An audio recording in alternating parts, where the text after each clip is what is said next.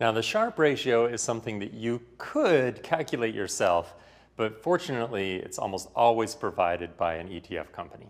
The Sharpe ratio itself takes the return of the stock in the numerator, and it subtracts from that the risk-free rate. In other words, what is the rate of return that you could get on an investment? Usually it's treasury bonds, where we assume that there's about as low of a risk as you could possibly get. So if we subtract that, then we get the actual return of this particular ETF, or the adjusted return for that. In the denominator there, that symbol stands for standard deviation, or another way you could think about this is that that means volatility. And remember, volatility equals risk.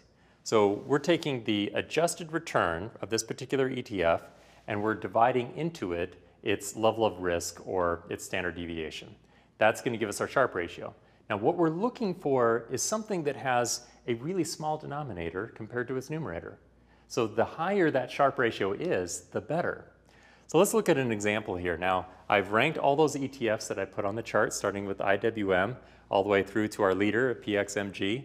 And as you can see, MDYG, which tracks a similar pool of stocks, turned out to be the winner over a 10-year period. So this is its 10-year Sharpe ratio, which is a more fair comparison. This kind of relative strength analysis is better when we're comparing peers. So that's why we use it in this situation. They're very similar ETFs, or they are holding very similar assets. That's when we would want to apply this. And we have to find that Sharpe ratio either through a search engine, or it'll be disclosed at the ETF's website.